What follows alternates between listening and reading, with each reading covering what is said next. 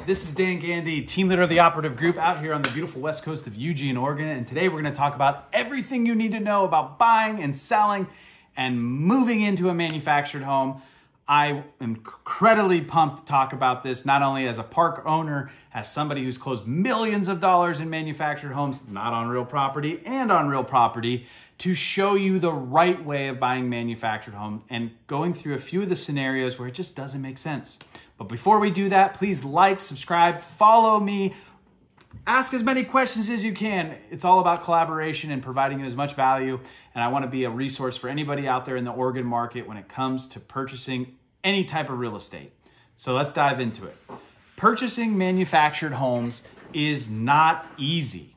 As a real estate broker that's done new construction, investments, luxury properties, land, you name it, I've probably done it at this point. I want to say very clearly that purchasing manufactured home is pretty complicated, actually. And the reason for that is because there's this property management aspect of the park and approvals and screenings, and there's a real estate transaction going on simultaneously. So there's two components of this that are essentially like having an HOA, a landlord or a property management company, and a real estate transaction going on, and the dynamics of buyers and sellers and agents and lenders. So please, please, please, please use this video, watch it all the way through. I think you'll find incredible value. So let's dig into it. 3 types of parks in Oregon. First type of park, what we would call a designated senior community, 55 and over. You probably heard it. HUD has created this classification, and 80% of the park must be occupied by residents over 55 and over, right? So if you're 32 years old and you just want to move into that park and you think you're just going to blast on through, doesn't happen. Second type of park, all ages. You can be 1 year old or 99 years old. There is no age requirement to be in that park. These are perfect for families. They're perfect for people who don't want to deal with maybe a little bit more strict park rules. But I always say that family parks or all ages parks are a great place for people to find affordable housing. Third type of park, hybrid parks, right? This is an RV park mixed with a manufactured home park. It could be every other manufactured home and there is no rhyme or reason for how they're organized, or it could be designated spot for RV park and manufactured home park. And we see that around town, especially in Crestwell and different places. But saying all of this, those are the 3 types of parks that you really want to understand when you're starting your research on this process. Next, I want to talk about property management law and park screening and applications. Like I said, these types of transactions, there's a little bit different expectation from your real estate agent. Do not rely on your real estate agent to answer all the questions about every single park that you want to look at, because they don't know. They don't work for the park. They don't have typically the park rules yet. It's like asking an agent to know every single HOA law or bylaw at every single community around town. It just doesn't happen. It's your job to do due diligence and go in there and ask the right questions to park management regarding the screening process, the park rules and getting a copy of it, understanding the specifics of items that are needed for the application process, how much it costs. And so in this entire park screening and application portion of this video, I want you to know that there's a lot of due diligence that a potential buyer or tenant needs to do.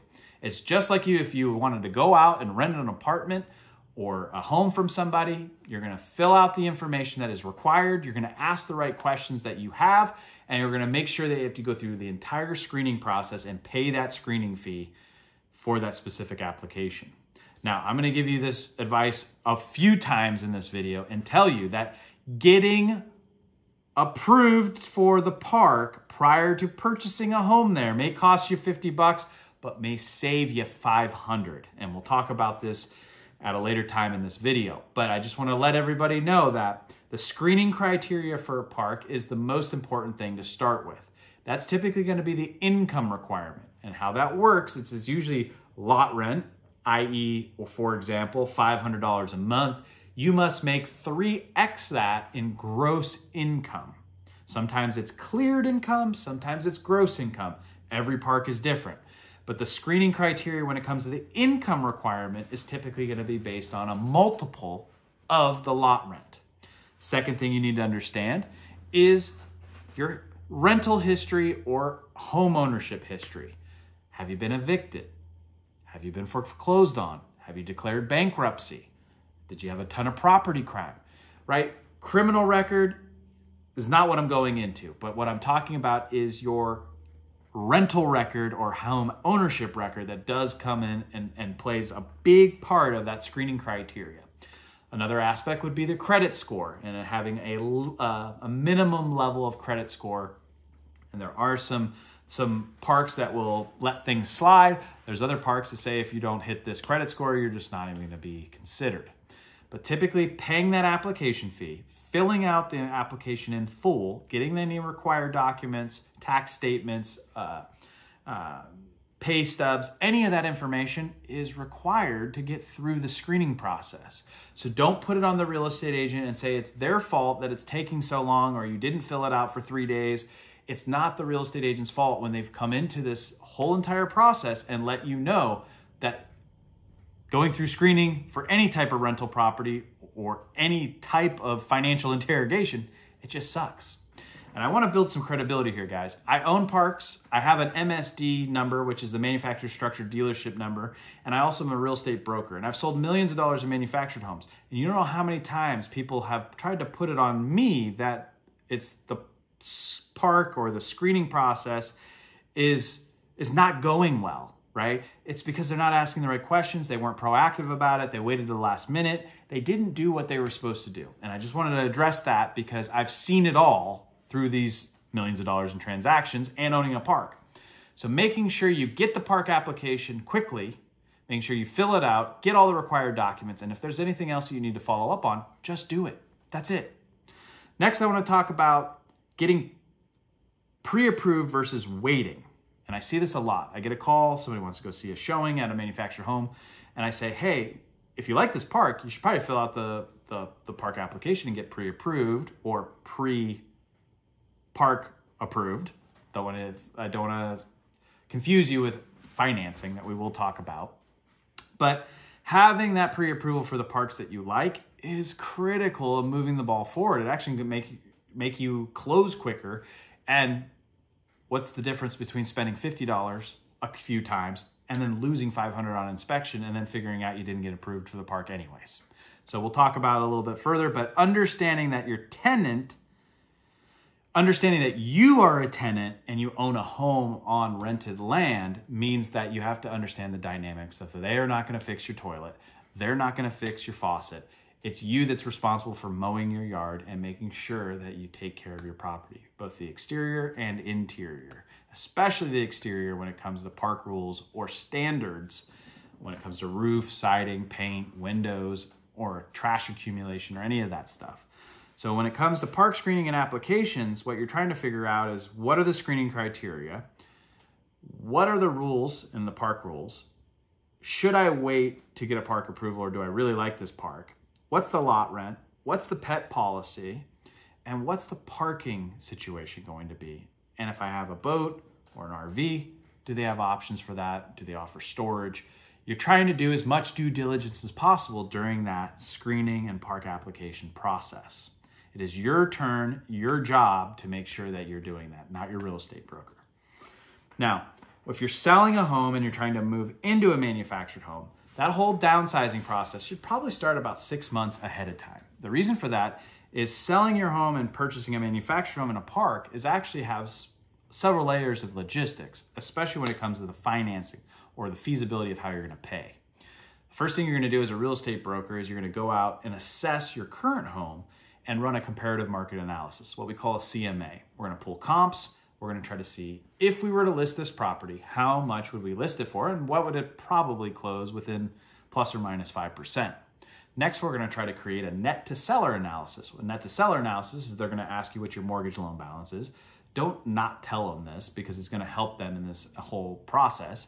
And they're going to look at what they're potentially going to sell the property for, minus the realtor fees, minus the closing costs, minus your mortgage you have in place, and how much equity you're going to have. And if that equity is enough to set up a search and buy complete all cash on that manufactured home. So when you're downsizing from a single family home to a manufactured home, and cash purchase is going to be the ultimate goal, that CMA, that net to seller analysis, and hiring a great agent is going to make a world of difference, guys. I can't stress that enough. I see so many people just go with the agent that they may have met at an open house or the person they know from church, but they know nothing about manufactured homes and the process. They don't even have the license to do it. And they've never really sold a lot of houses, so they have no clue how to run a CMA, no clue how to get you a net to seller analysis so you can make a smart, informed property search and purchasing decision. So that's how we start to create the downsizing plan. Is first that assessment of your real property. If you're renting, we'll talk about that in a second. Next is creating the top 5 parks that you would like to possibly live in. How do you first start that? Do some Google search. Find out where the parks are. Next, get in your car, drive around. If they're gated, call the park. This isn't going to be included in your park due diligence process, right? Talking to park owners, see if you can get a tour scheduled. If they don't even want to schedule a tour or you can't get access, then how would you ever move in there if you don't even know if you like the park? That is key. Also doing this due diligence process of driving around and creating that top 5 list is you're also writing down the park lot amounts.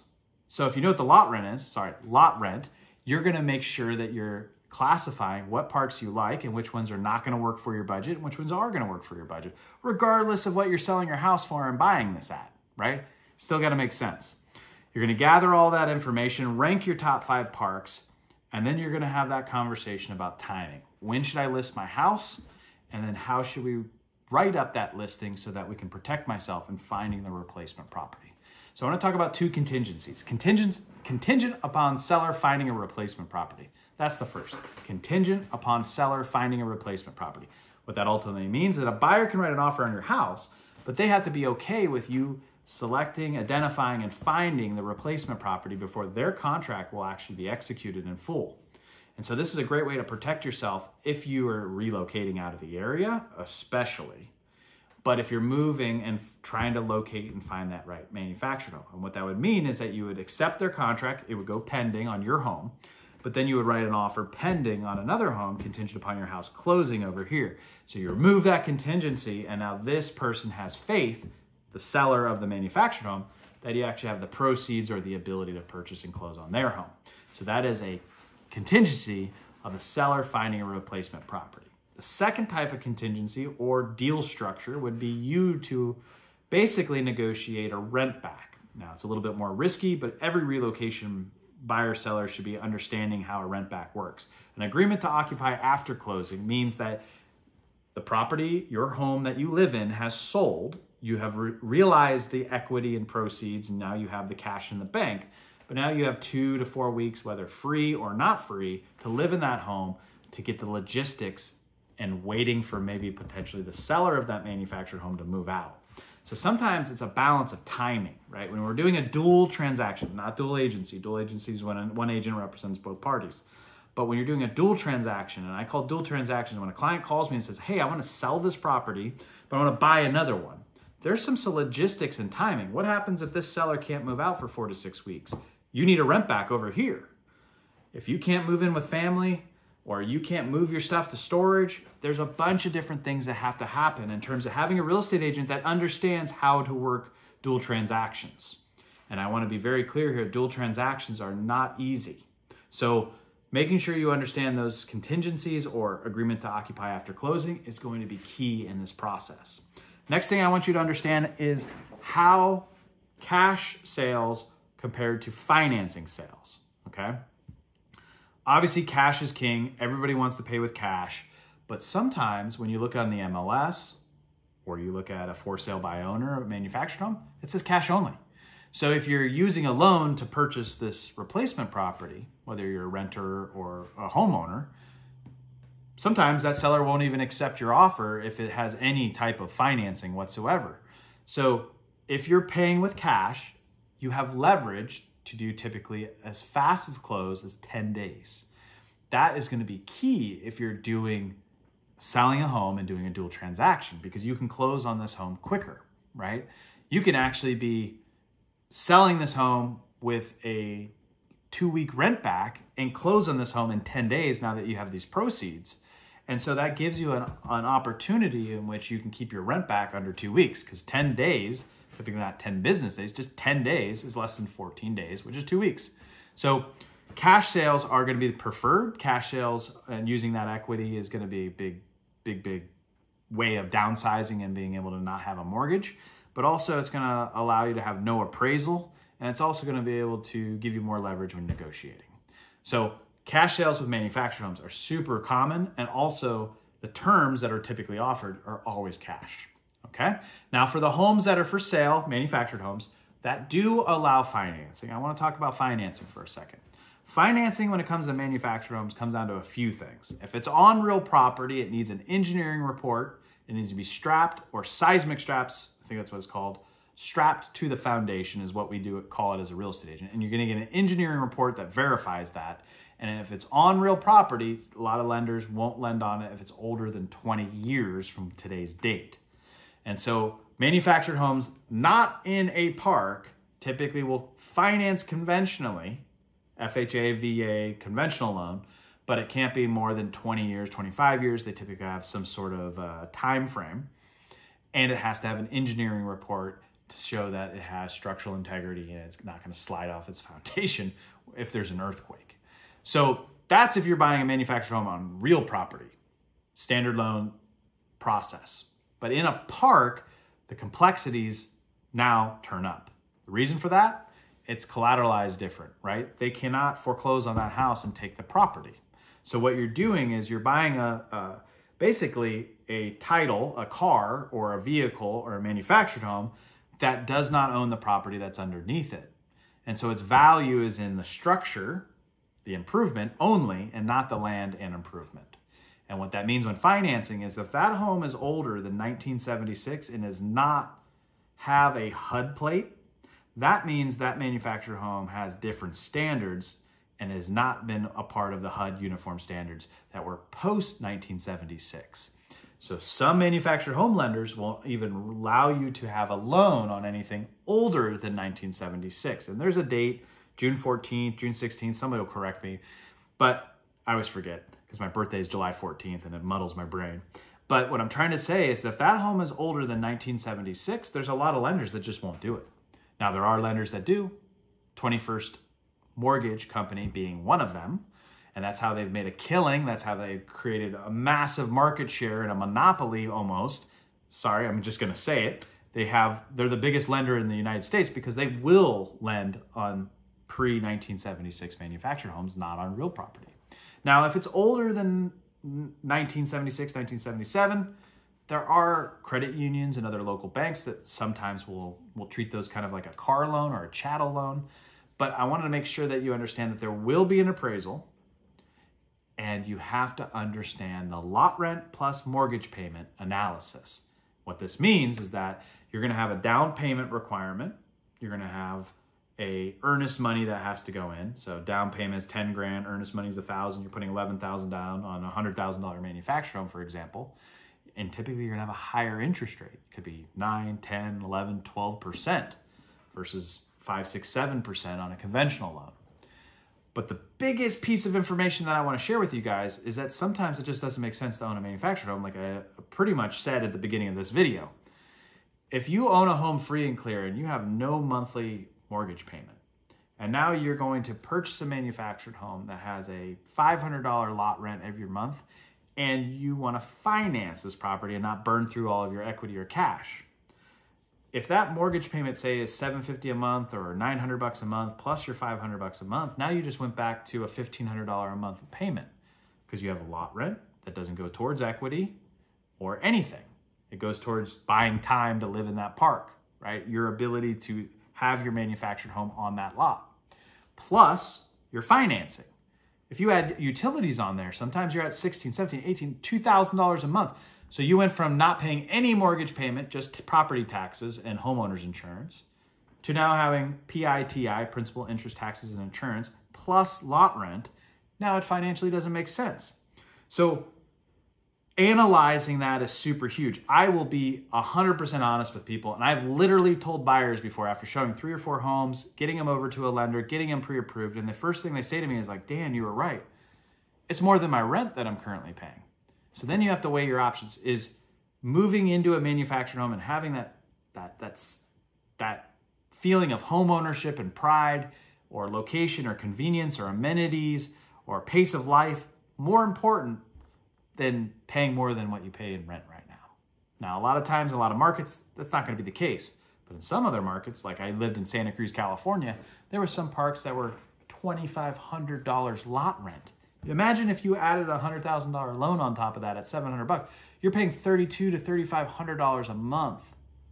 But rent in the area for a 1-bedroom apartment that you could live in was $1,800, $1,900, right? So you got to do that analysis. I've told buyers before, it just doesn't make sense in your current situation. A lot of times it has to do with how much down payment you're going to use from the sale equity, or the equity from your sale, because that's going to buy down your interest rate, or it's going to create a way bigger principal reduction. So buying a manufactured home has to have some financial analysis on does it make sense? Now, understanding contingencies with a manufactured home. Now, in Oregon, we have a separate sale agreement for buying a manufactured home in a park. And that specific purchase agreement has an auto contingency for park approval. And what that means is that you fill out an application. Now, pause, time out. I told you to fill out the application and get pre-approved, parked approved, prior to buying or writing an offer, because it saves so much time. Now we're going to fast forward back here, and I'm going to talk about why. If there's an auto contingency for park approval, some parks will not allow you to accept the offer until you're park approved. So what happens is you got a bunch of people that look at the house, and then they go back to the park office, they fill out all the applications, and then next thing you know, within a couple, 2 to 3 days, you have a bunch of people that are either denied or approved. And I hate when parks do it this way, because what happens is people think it's first come, first serve, and then their offer will get accepted. But when on the real estate side, it's not first come, first serve ever. It's who has the highest offer and which offer does the seller want to accept.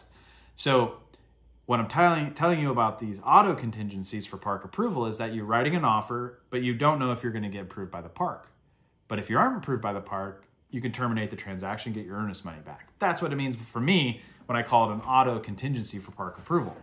I like to go in writing with a client that they are already pre-approved for the park, and they're going to go into that transaction knowing they don't even need to use that contingency, right? The second contingency is park rule approval. And what that means is that you haven't got a copy of the park rules yet.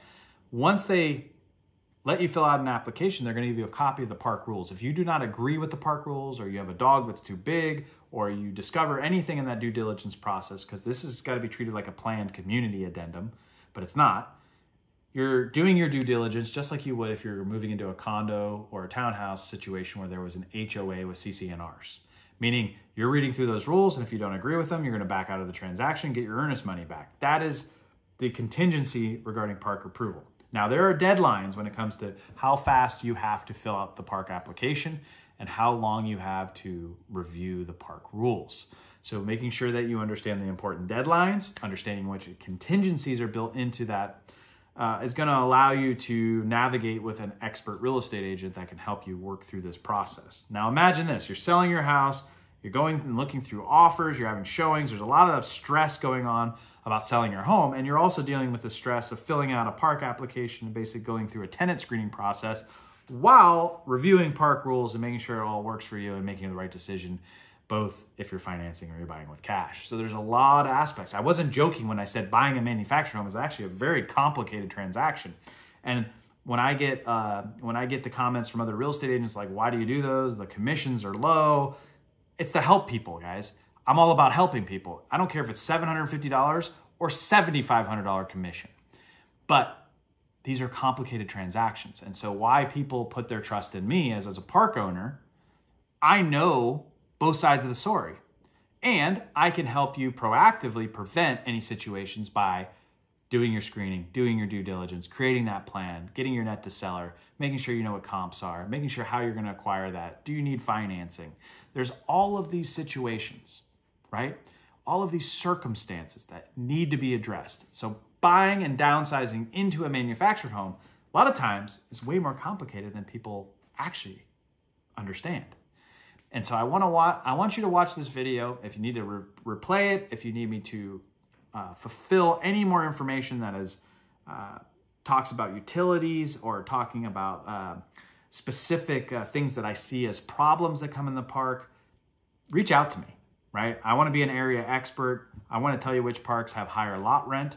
I want to be able to tell you which parks have great feedback from my past clients. Typically, it's this holistic approach of looking at how do I downsize when there's a limited inventory of condos and townhouses and I'm not interested in moving into those and I'm not interested in becoming a renter again. So what are my options? To buy a manufactured home in a park that's going to work for your budget and you, yourself, and your family. So thank you so much. Like I said, Dan Gandee, the Operative Group, 458-209-0163. Follow me through all of my downsizing videos. I'm here to be a resource for you. And thank you so much. Take care.